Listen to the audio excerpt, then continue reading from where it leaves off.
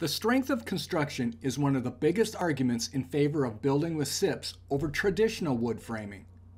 When you hear about panel buildings surviving hurricanes and earthquakes while their traditional framed neighbors shatter into sticks, you must take notice.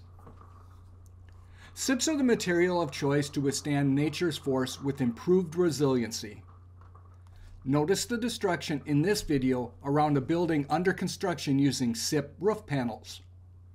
Here, an EF4 tornado with estimated peak winds of 170 miles an hour passed within 500 yards of the building in March 2022. The building withstood the devastating winds and only the black roof underlayment sustained any damage. We often talk about how ready-to-assemble SIPs can be built more quickly with less labor than stick frame construction. But SIPs are more sustainable and more disaster resistant. Why are SIPs so strong? Consider this. Instead of having the weight of the structure centered on the studs, the entire shell can carry the load.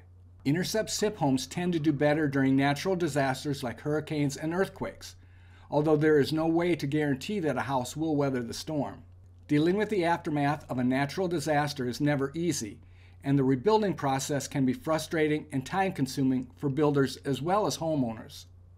If you are in this situation or know someone who is, you should take a closer look at structural insulated panels.